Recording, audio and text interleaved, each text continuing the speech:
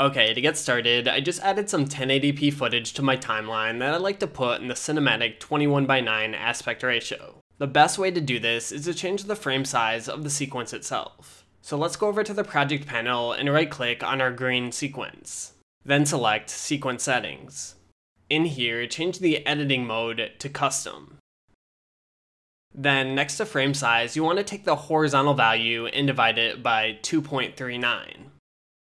Okay, now I could change my vertical value to 803, and that might work okay, but it's generally a bad practice to set your resolution as an odd number. And on top of that, the 21:9 aspect ratio can also cause problems if the vertical value isn't divisible by 8, so it's generally a good idea to round down to 800.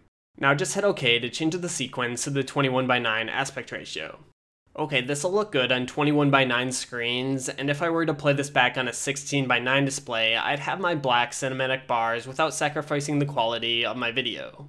Alright, and that's it for this tutorial. Thanks for watching, and see you next time.